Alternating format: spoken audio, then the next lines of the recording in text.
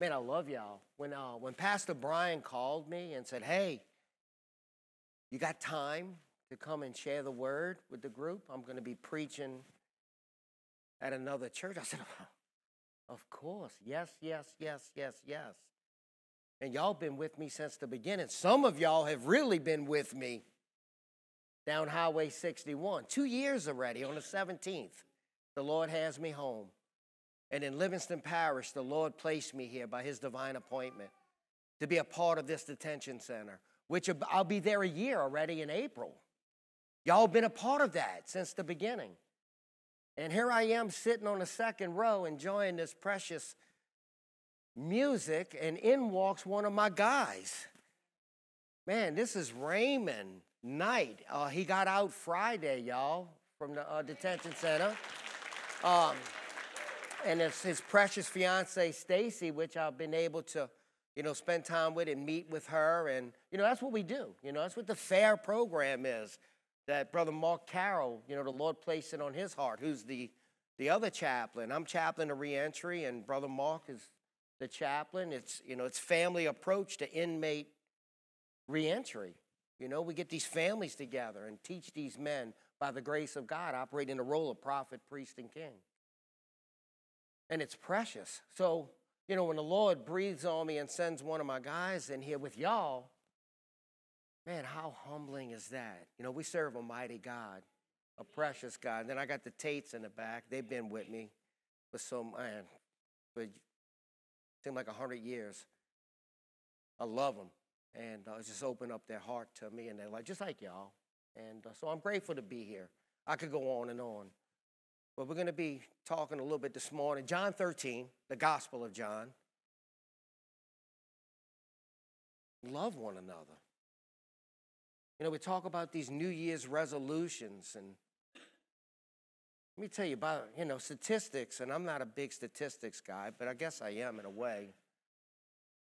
They say by the first month, a resolution goes out the door, and then by Valentine's Day, everything is. So how about we talk about the real love? And in this text, we're gonna walk the text. This was new. Jesus gives a new commandment. This is new to John writes from his heart here. We got some new things. If we could live this loving one another as Jesus loved us every moment, moment by moment. No, we don't need a resolution. We need a revolution. And it's by the power of the Holy Spirit. If God gave us, through Jesus Christ, gave us a new commandment, he would certainly enable us to keep that new commandment. Amen? So we're going to talk a little bit about that. But we need this moment-by-moment grace, this moment-by-moment love that he has giving us a precious example. Now, love one another. And it's only his love that will sustain us moment by moment. This new chapter, this 2024 that we're fixing to step into. So if you have your Bibles, would you open it to the Gospel of John, chapter 13? And if you can, would you stand to your feet? I'm going to begin in verse 31, and we will read through verse 38. When he had gone out, this is Judas, Jesus said, now is the Son of Man glorified, and God is glorified in him. If God is glorified in him, God will also glorify him in himself and glorify him at once. Little children, yet a little while I am with you. You will seek me, and just as I said to the Jews, so now I also say to you, where I am going, you cannot come. A new commandment I give to you, that you love one another, just as I have loved you. You also are to love one another. By this, all people will know that you are my disciples, if you have love for one another. Simon Peter said to him, Lord, where are you going? Jesus answered him, where I am going, you cannot follow me now, but you will follow afterward. Peter said to him, Lord, why can I not follow you now? I will lay down my life for you. Jesus answered, will you lay down your life for me? Truly, truly, I say to you, the rooster will not crow till you have denied me 3 times. You may be seated. It is the night before Jesus is crucified. The 12 apostles are eating with Jesus, that most important meal of all meals. And Jesus had said to them, same chapter, verse 21, truly, truly, I say to you, one of you will betray me. John was reclining next to Jesus and asked him in verse 25, Lord, who is it? Jesus answered, probably in a low voice, so that only John could hear him. Since Judas left, the others had no idea what was actually going on. That's verse 29. It is he to whom I will give this morsel of bread when I have dipped it. Verse 26. Then he dipped the bread and gave it to Judas and said, what you are going to do quickly. That's verse 27. And in verse 30, Judas leaves. And the next thing Jesus says, verse 31, now is the Son of Man glorified, and God is glorified in him. And at that very moment, when the final betrayal has been set in motion, at that moment, Jesus says, now is the Son of Man glorified. Now that the final process of being handed over to be killed is in motion, now the Son of Man, Jesus, will shine with the greatest glory, and God will shine gloriously in him. Amen? Of all his disciples, church, only John could at this moment feel the full amazement at this. John had heard Jesus say that Judas was the one, the betrayer. At that moment, he must have been truly, utterly stunned. Judas? The one we've trusted with the money? These entire 3 years? Verse 29. Suddenly, in a flash, a whole cluster of Judas's peculiar behaviors take on a whole new meaning like that. So this is why he gave Mary such a hard time for anointing Jesus with the expensive anointment. John chapter 12, verses 3 through 6. He wanted her to give that to Jesus so he would have access to it. All this going through John's mind. So John watches Judas leave, and he can't believe what he's watching. And while John's mind is churning the incredible news that Judas is a betrayer and maybe doing his foul work at this very moment, he hears Jesus say, now is the Son of Man glorified. And then another boulder is thrown into the churning waters of his mind. Glory? Now? Judas? Betrayal? Glory? And in what must have been one of the most emotionally charged moments of John's life, the next words he heard was, little children, teknia in the Greek, verse 33. Little children, yet a little while I am with you. You will seek me. And just as I said to the Jews, so now I also say to you, where I am going, you cannot come. A new commandment I give to you, that you love one another. Just as I have loved you, you also are to love one another. And by this, all people will know that you are my disciples if you have love for one another. John chapter 13, verses 33 through 35. Little children, I am going where you cannot come. I am leaving you. Up till now, everyone knows you are my disciples because they see you following me around Judea as well as Galilee. You've put your life on the line by just being identified with me. But now, I will no longer be here for you to follow. Following my physical presence will not be the mark of your discipleship anymore. So I give you a new mark, a new commandment. Love one another, little children. So here's John with his heart bursting with conflicting emotions. Betrayal has been put in motion. The glory of God is about to be seen. Jesus is leaving them, and in his absence, love for each other is to bind them together and bind them to him.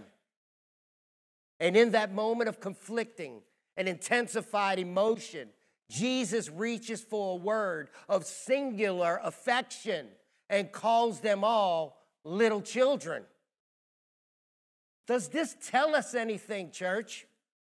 Little children.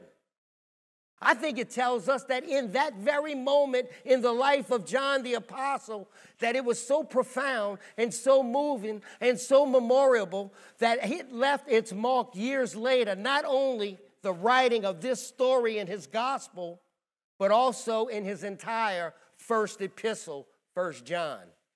And 1 John, therefore, becomes our earliest and most authoritative commentary of Jesus' new commandment. Let's consider a few things. The word little children, teknia, occurs only here in the Gospel of John. There were other places it could have been used, as when Jesus called out to the disciples in John chapter 21, verse 5, children, do you have any fish? But that's a different word. It's padia. Only here does he call his friends little children. Not only is this the only place the word is used in John, it is the only place it is used in the entire New Testament, except for one book. One book, John's first letter. And there it is used 7 times in 5 chapters. Teknia. Jesus, just as he called his friends little children, the word becomes John's favorite name for his flock. Little children. A coincidence? I don't believe in coincidences. Divine appointment. But perhaps. But let's consider this. Nowhere else in the New Testament does the term new commandment occur outside this story. Nowhere. Except in John's first and second letter. It's the only time. Of all the New Testament writers, John picked up on the term. Let's look at 1 John chapter 2, verses 7 and 8.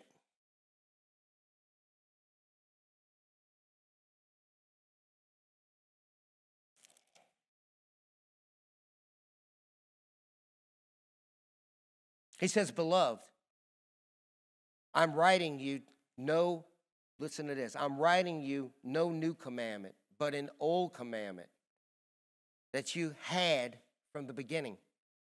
The old commandment is the word that you have heard. At the same time, it is a new commandment that I'm writing to you, which is true in him and in you, because the darkness is passing away and the true light is already shining. The true light is already shining. The darkness has passed away. So I feel constrained to believe that John was profoundly moved and shaped by this very moment at the Last Supper. And the connections with his first letter incline me to think that the earliest and most authoritative commentary on the New Commandment in John 13, verses 34 and 35, is what John says about in his first letter. Here are two striking things that we can consider here about the way John handles this new commandment. First, nowhere in any of his letters does John refer directly to the love of Jesus for his disciples. So he never says, love each other the way Jesus loved you. He doesn't say that. He always talks about the love of God for his children, the love of the Father. When Jesus comes into the picture, the point is, God loved us in giving Jesus for us. And when it comes to the one we should model our love on, John doesn't say, love like Jesus. Listen what he says. He says, love like God. Look at 1 John chapter 4, verses 10 and 11.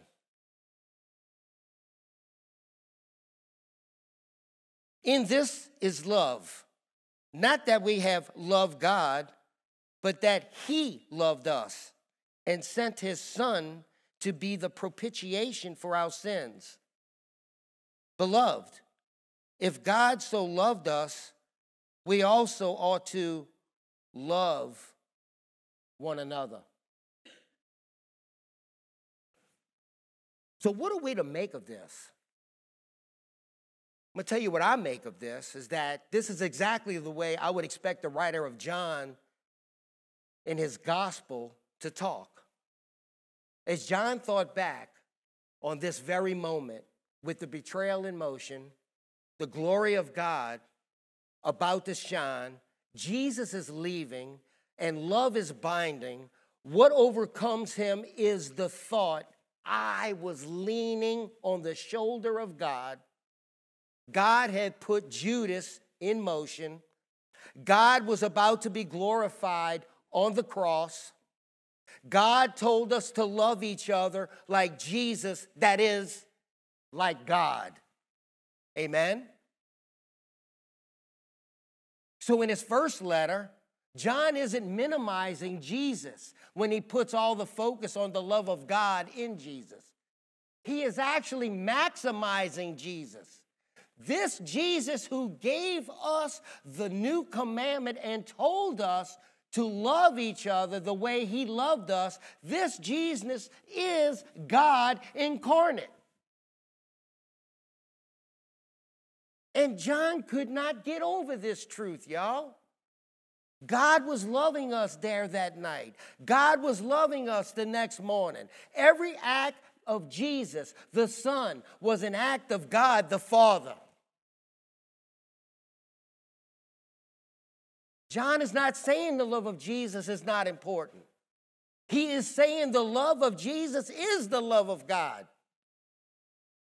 So when the new commandment says, love each other as I have loved you, it means as God has loved you. And here's a second striking thing here about the way John handles this new commandment. Jesus said in verse 35, by this, all people will know that you are my disciples if you have love for one another. John pondered this very deeply. This phrase, my disciples. Think about that. He pondered this deeply. And what must have happened for that to be known? My disciples.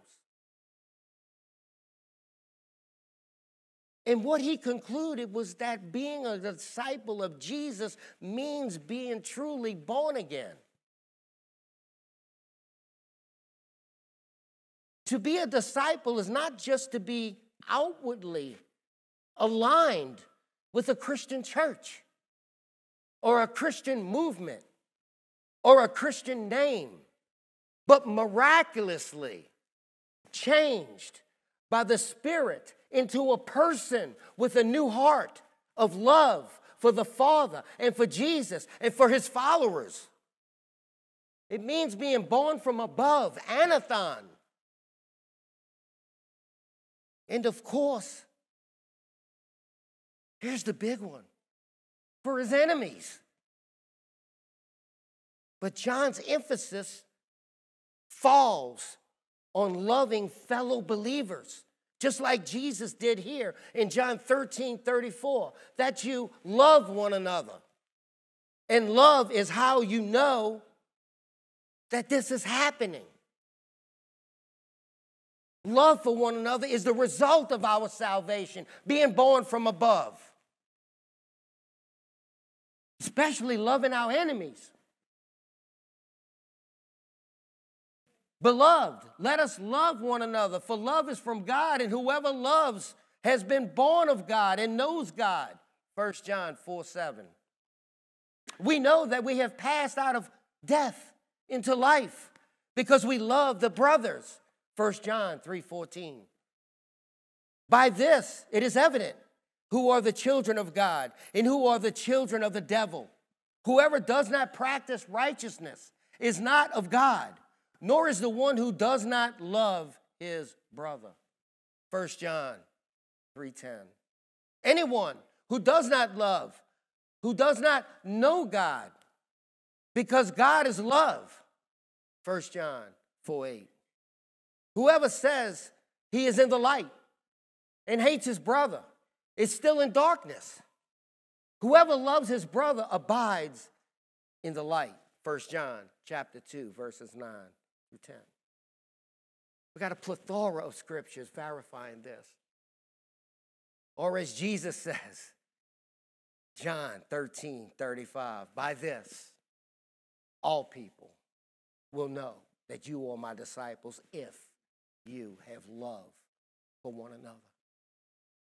All people will have good evidence that you are born of God and know God and are children of God and are in the light and no longer in the darkness by the love that we have for one another. People will throw you under the bridge, under a bus, for a plethora of reasons. People will know that you are truly a disciple of Jesus by whether you have been given a new heart of trust in Jesus and love for his followers. And listen, church, I don't use this word trust lightly here. I don't put the word trust there just because that's the right thing to do. I included it because John thought about the new commandment. The new. He knew this new commandment, that the new commandment was not an isolated commandment to love. This is not isolation, but a commandment embedded in the call of Jesus to trust him as the sin-bearing Lamb of God for everything we need. Do you really believe that? John did. Trust is huge. It's everything. We trust the doctor when we go there. We trust when we get into a vehicle, the one driving is going to drive carefully. As we're going down the road, we got a car coming the opposite way. We trust they're going to stay in the lane and not hit us head on. We trust these isolated events, and we should, but at the same time, in a whole different level and categorization, how much more should we trust Jesus, the sin-bearing Lamb that redeemed us back to the Father, our propitiation, wrath-bearing, wrath satisfied, the penalty of sin dealt with, the power of sin dealt with. And when he returns again, the presence of sin. How much do we trust him that he will not only set this commandment, a new commandment to love one another, but enable us to do it every moment of the day, throughout the day, no matter how many people throw us under a bus, that we forgive them.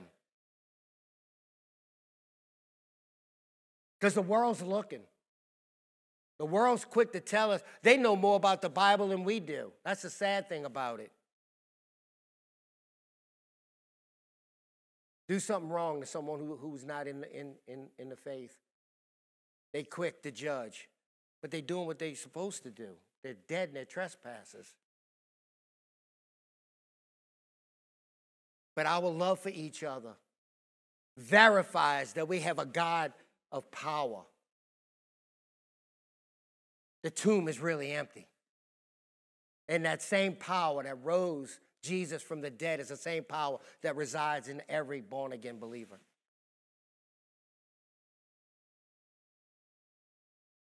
So I included it because when John thought about this new commandment, he knew that the new commandment was not an isolated commandment to love, but a commandment embedded in the call of Jesus to trust him as the sin-bearing Lamb of God for everything we need. And we know that because John said in 1 John 3:23, he says, and this is his commandment, singular, that we believe in the name of his Son, Jesus Christ, and love one another just as he has commanded us. Amen? In other words, in John's mind, Jesus' command to believe on him and his command to love each other are inseparable. So together he calls them one commandment. This is his commandment, singular, that we believe in the name of his Son, Jesus Christ, and love one another just as he has commanded us. People won't know you are a disciple of Jesus if you make no profession of faith in Jesus. You just keep your mouth shut, they don't know. But if you declare yourself openly to be a disciple of Jesus, your Savior, your Lord, your treasure, then your love for others will be decisive in showing that you are real. Are you a true believer? Are you really a disciple? Is he really your treasure?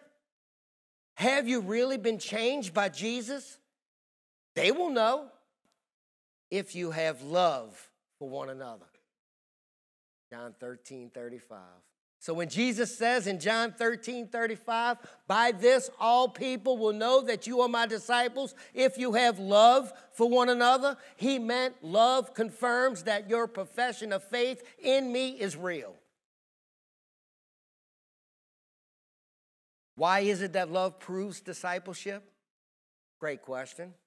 Why is it that when disciples love each other, there is such good evidence that they are true disciples of Jesus? Great question. Why is this one another love so compelling? Great question. The answer comes when we ponder why Jesus calls this commandment new. Think about that. Have you ever thought about that? If we see what makes this commandment truly new, if we see what makes this commandment new, I'll say that again, we will see what makes it have such compelling power to prove true discipleship, true faith in Jesus. The commandment, y'all, to love each other is not new in itself. We go to Leviticus chapter 19, verse 18. It says, you shall love your neighbor as yourself. However, what appears to be new is the way we are to love, namely, and here's the key, y'all, as Jesus has loved us. Now think about that. As Jesus has loved us. Verse 34, just as I have loved you, Jesus says, you are to love one another.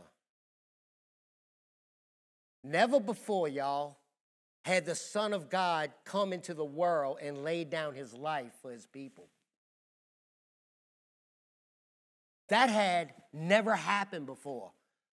So this degree of greatness makes this degree of sacrifice had never happened before.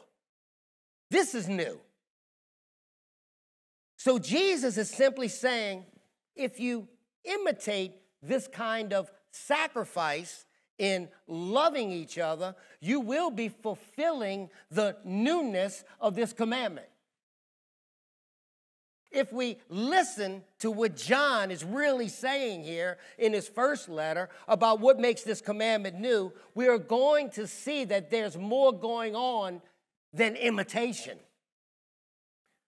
Here's the way John put it in 1 John 2:8.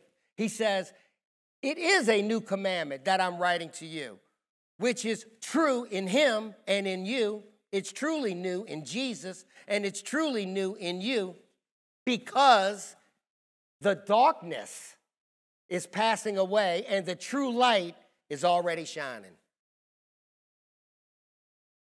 In other words, what makes this love new is that it is the arrival of the glory of the Lord, the light of the world that will one day fill the earth as water covers the sea. When the Messiah comes and brings his kingdom, the earth will be filled with the knowledge of the glory of the Lord as the waters cover the sea. Habakkuk 2:14. And Jesus is the Messiah. He is coming. His coming, no doubt, was the dawn of the kingdom of God. He was and is the light of the world. And he said in verse 31 that this night, the Son of Man, this night, he's talking, this night, the Son of Man would be glorified and God in him. The night, this night, the light would shine most brightly when he lays down his life for his friends. Now think about that. Now is the time that the Son of Man would be glorified at the most darkest point, which seemed dark, but that he would be exalted. The glory of God would be most prevalent, most shining in the sacrifice. So when you connect it, why wouldn't he say that we should love one another? And by this, all men would know that you are my disciples. Because it is a sacrifice. But again, he's never going to give us something that he won't enable us to be able to carry out if you're a true disciple. Amen? And then John says in the next verse, 1 John 2:9-10, whoever says he is in the light and hates his brother is still in darkness. Whoever loves his brother abides in the light. Amen? In other words, my brothers and sisters, what makes the disciples' love for each other new, and this commandment for it new, is that they are not just copying the light. They are in this light. They are in the love of Jesus. This is how John sees the newness of this love. Jesus said, greater love has no one than this, that someone laid down his life for his friends. John 15:13. That's what's happening that night and the next morning. And John says that's what makes this new. And what makes the commandment new is this love was the arrival of the light of God, the glory of God at the end of the age to fill the earth. And the commandment for us to love each other just as Jesus loved was not mainly a commandment for imitation, but for participation. John says, whoever loves his brother abides in the light. When we love each other in obedience to this new commandment, we are loving each other with the love of Jesus. His love is being perfected in our love. This is not mainly imitation, nor participation, but manifestation. Our lives are in Jesus, in the light, and our love is his love. Jesus comes back to this in John 15 and makes the meaning super clear. He says, this is my commandment, that you love one another as I have loved you. Greater love has no one than this, that someone laid down his life for his friends. John 15, verses 12 through 13. Yes. And a sounding yes. And how do we love like that? John 15:9 answers that question. As the Father has loved me, so have I loved you. Abide in my love. This, church, is our newness. This is the new commandment. Just as I have loved you, love one another. Yes, but not by just copying my fruit, but by connecting to my vine. You don't mainly imitate, you participate. Your love for each other is not a simulation of mine, Jesus says, but a manifestation of mine. You are the branches. I am the vine. If you abide in me, you can bear fruit and prove to be my disciples. John 15:8. This is how all people know you are truly my disciples. So the reason the love we have for each other shows that we are truly Jesus' disciples is that it is only possible because we are grafted into the life and the love of Christ. We love as he loved because we love with his love. And I think that the 1689 makes a really precious point here in chapter 18 of the assurance of grace and salvation. Paragraph 2 says, this certainty, I love this, says it a whole lot better than me, is not a bare conjectural or probable persuasion grounded upon a fallible hope, but an infallible assurance of faith, founded on the blood and righteousness of Christ, revealed in the gospel, and also upon the inward evidence of those graces of the Spirit unto which promises are made, and on the testimony of the Spirit of adoption, witnessing with our spirit that we are the children of God, and as a fruit thereof, keeping the heart both humble and holy, set apart, to love as Jesus loved, willing to lay down our lives for the brethren. So, body of Christ, my little children, in these crucial days, these historic days in the life of the church, this is what Jesus is calling us for among us as we step into 2024, not into a resolution, but a revolution for Jesus, dying to self and living for him, being grafted into the vine.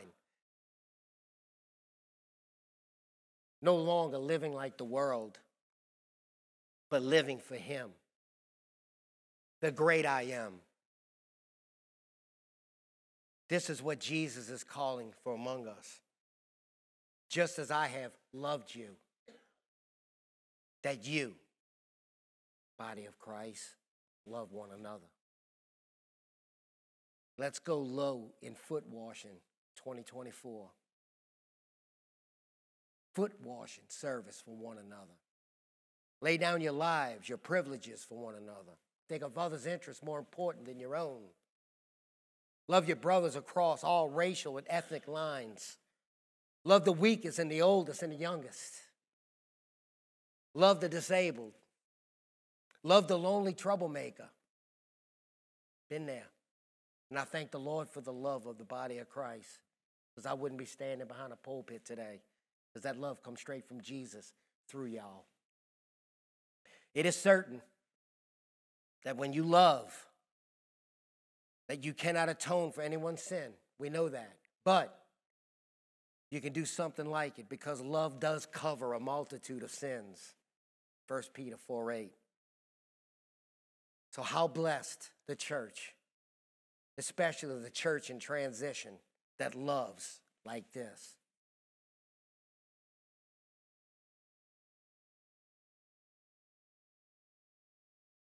He will enable us. He will cause us, through his word, to see things from his point of view. And as I'm about to pray, y'all want to come on up?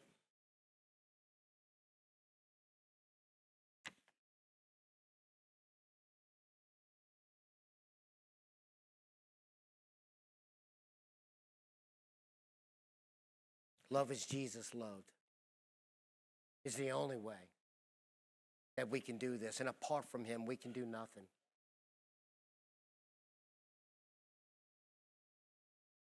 I'm going to pray that if there's anyone in here needs prayer, I'm going to be up front. I would love to pray for you. Anything that's going on in your life, I don't know what's going on. If you don't know the Lord, I would love to speak with you about that and pray for you. But you don't need me to pray for you. You can pray anywhere where you're at. The Lord is omnipotent, omniscient, and omnipresent, and he's sovereign. And he hears the cries of his people. And not only does he hear them, he has already enacted upon them. If anything has touched you that was spoken of, please pray, and it didn't come from me, it's all from him. And you need prayer, I'll be up front. I would love to pray for you. So, Father, thank you for the word that went forth. Thank you that you've made a way through your cross. That darkness has been expelled, and the glory of God has been put above all things. That in the darkest hour, your grace and mercy and love was exalted. When the world looked at the cross and saw it as shameful, and although there was a humiliation, there was an exaltation in it. And that cross we deserve, but you took it on our behalf, that the penalty of sin would be destroyed, the power of sin, and when you come back again, Lord, the presence of sin. But we thank you for this great salvation. We thank you for the empty tomb. We thank you that we no longer have a high priest that we cannot sympathize with, but you were tempted and tested at all points. And this is how and why we're able to come to your throne of grace in this time of need. So, Lord, we give you this time right now. May the floodgates of heaven open up right now. We thank you, Lord. We praise you and we honor you. It's in Jesus' name we say.